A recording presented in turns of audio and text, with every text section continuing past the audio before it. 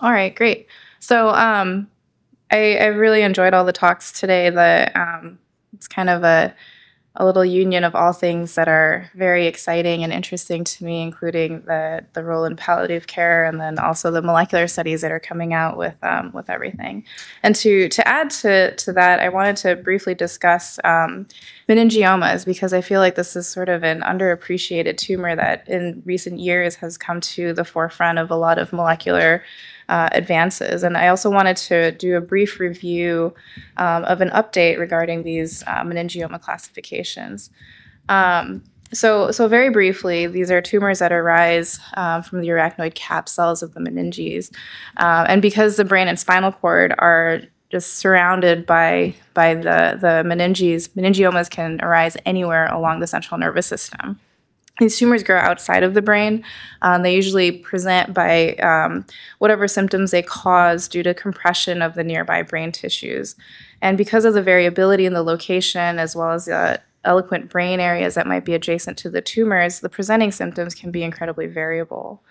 And of course, as imaging techniques and as patient lifespan has increased, the incidence of identifying these tumors has actually increased.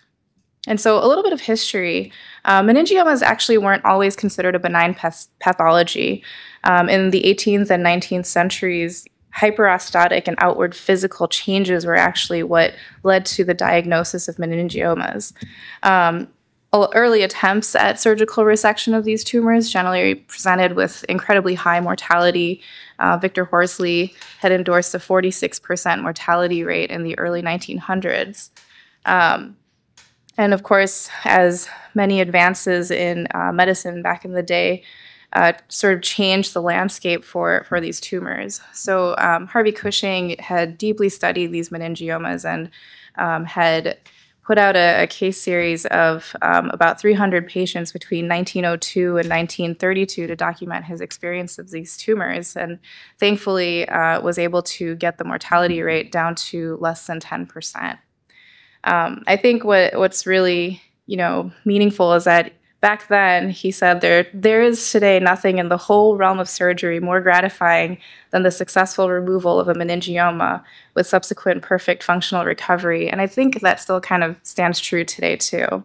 And of course, thankfully in the modern era, we're not faced with the same high mortality, but there are other challenges that come with meningiomas instead.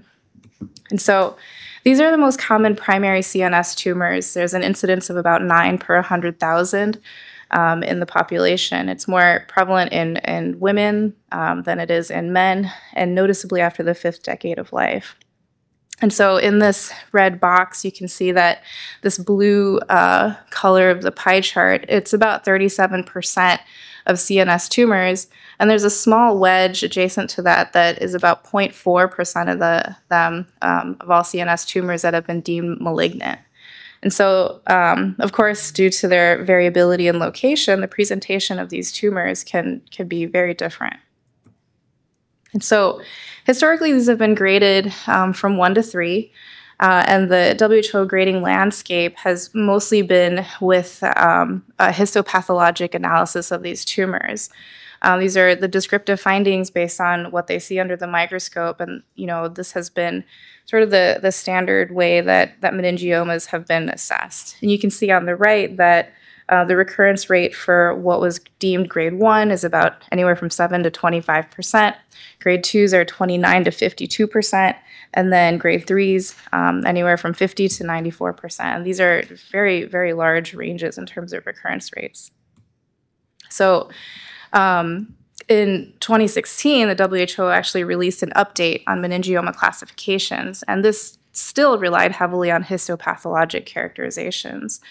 What was interesting, though, was that in comparison, glial tumors and other primary brain tumor types started to have more molecular classifications that were being integrated into the pathology. And really, it wasn't until 2021 when the WHO classifications were updated, and it included 2 optional molecular criteria for meningiomas, and they were for WHO grade 3 tumors. So here's a whole list of the tumors that were updated. Meningiomas occupy this tiny little little wedge here, and it continues to remain a single entity. But even within this entity, there's 15 different subtypes. And this table here shows the molecular subtypes that are including the TERT promoter mutation, as well as the CDKN2A and B homozygous deletions for these WHO grade 3 meningiomas. But, despite these molecular updates, the WHO grading system still has a lot of limitations in terms of predicting recurrence of these tumors. So outlined in this table over here, we can see some general guidelines that we've been using for the treatment of these meningiomas. And so if you look at the top, there's no mass effect on these findings on MRI, then usually patients and physicians will opt for observation. Let's say the tumor does have significant mass effect if their patient is symptomatic.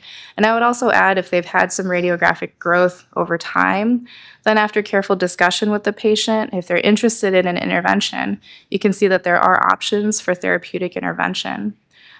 Historically, surgery has been the primary means of intervention, and sometimes patients who are not in the best clinical state may not be the best surgical candidates. You can also opt for radiation to be an option as well.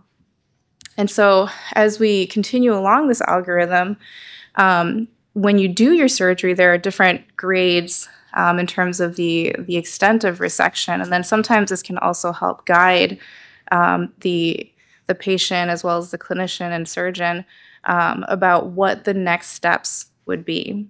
And so, of course, I'm sure many of you guys are familiar with the Simpson grading, which is the extent of the resection of the tumor.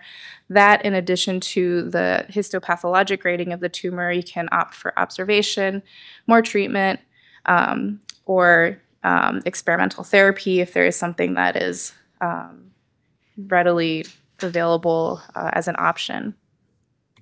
And so as we've been learning more and more about these meningiomas, we've seen that with the inclusion of the TERT promoter mutations and the CDKN2A genetic changes, we've also seen an increased interest in just general meningioma genomics. So basically, in maybe like the last 10, 15 years, there's been a huge boom in the genetic profiling of meningiomas, and this has also included methylation profiles, which has included identified 6 methylation subtypes. So in this paper that came out in 2013, you can see that there's a variety of driver mutations that are associated with anatomic location of these tumors along the skull base. And then as they continue to study at a more molecular level, a lot of nuanced features of these tumors began to emerge. So when you better understand the molecular subtypes, then you can also have a better prediction in terms of the recurrence rate for these tumors. So in patients that have had hedgehog mutations, NF2 mutations, TRAF7 mutations, and even the PI3K mutations, they have nearly a 27-fold increase in recurrence rates compared to other tumors that have the KLF4, polar, or SMARCB1 mutated meningiomas. And these are studies that have been going on for, over 50 months. So, in addition to these genetic molecular changes, you can also consider copy number variations and, again, methylation profilings, as well as looking at somatic mutations within each patient. Additionally, there have been imaging studies that have come out. So patients have been looking at, or radiologists actually, with dotatate PET scans. And so this is a scan that looks at the somatostatin receptor ligands that are generally found on these meningiomas. And this can help with tumor diagnosis, as well as delineating where the tumor margins are. So with the cIMPACT Now Update 8, this was a publication that came out pretty recently. It clarifies a lot of the pathology and the histopathology, and then also for tumors that are sort of in between in terms of their molecular classification, it helps put them into a bucket that'll guide what we as surgeons and neuro-oncologists and medical teams can do for our patients. This is the flow sheet that now includes a CDKN2A and N2B homozygous deletion, as well as a TERT promoter oncogenic variant. And then that'll shuttle these tumors to be CNS WHO grade 3 tumors. And then when we look at the next part of this, these tumors that might have borderline findings that are soft calls for either grade 1 or grade 2, molecular testing can really be helpful to further guide the histologic findings that we see. So then if you have a lower grade molecular profile, then you can bucket it into a WHO grade tumor, versus if you have high risk features like a 1p or 22q loss or any other major chromosomal abnormalities, or if they have a higher risk methylation profile, these previously thought to be reasonably benign tumors can now be pushed over to the grade 2 bucket. From a histopathologic standpoint, they've clarified a lot of the findings in terms of defining mitotic activity. So we really need to make sure that the slides are good quality slides. And then the updated features are, instead of being anywhere from 4 to 19 mitoses per high-powered field for grade 2 and over 20 mitoses per high-powered field in grade 3 tumors, they've actually created an area so that you can find a certain number of mitoses. In terms of brain invasion, they clarified that the brain invasion should be truly infiltration of the tumor through the leptomeninges rather than just kind of coursing along the Virchow-Robin spaces. And then for this study, really the tumor sampling is critical for this assessment, right? If you get a sample from the core of the tumor, you're not really going to be able to see whether or not the brain invasion is truly there. But if you get it from the periphery of the tumor, then of course the likelihood of finding true brain invasion is much easier. And then they've also added this brain invasive meningioma, otherwise benign type of category, which I personally think I need to study on a little bit more as well. So, with all these things that are changing and updates in the molecular features of meningiomas, there's sort of a new evolving landscape of them. And so what was initially, back in the day was thought to be a really terrible and high mortality disease, the landscape has transformed into something that is more treatable. And you see papers that are being published that have these really complicated molecular aspects to them that's integrating like the methylation profile, the proteomics, the genomics, the RNA sequencing, and everything. And then they're looking at survival. So when you take everything into account, all these things can really help to guide what we do in terms of extent of resection, guiding the patient and having the discussions about future treatments for the patient as well. So looking to the future, once we sort of, have our current methodologies right now, we look at the histology, the proliferative index, and the brain invasion, and then we started to slowly incorporate some of that genetic data, and then also with our known extent of resection, we can start to look at what's evolving and emerging in terms of the technologies that we're using to better characterize and define these tumors. So by looking at the full whole exome sequencing, looking at chromosomal abnormalities, incorporating methylation profiling, we can start to build, for the future at least, an integrated molecular and methylomic classification.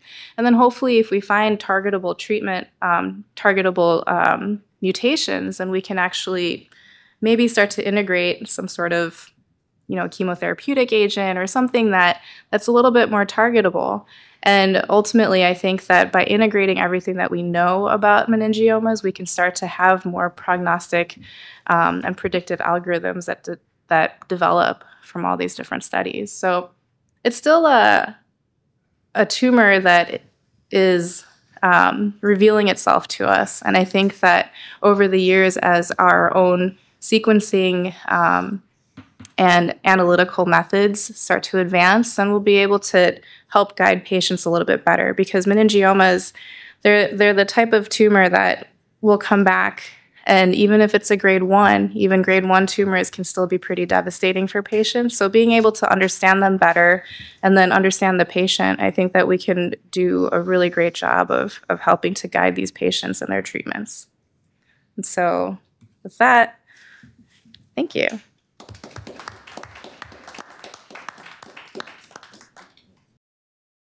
Thank you for a wonderful talk. Thanks. I had a question looking at the cIMPACT Now 8 guidelines. One thing that I kind of wish they would be a little bit more clear about is which molecular testing in which moment, especially when we reference methylation profiling, but that's difficult to access.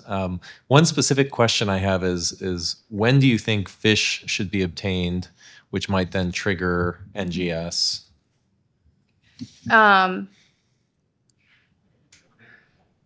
That's a good question. I feel like with the way that that sequencing platforms are advancing, fish just might be out of the question, and you can just send it for sequencing anyways.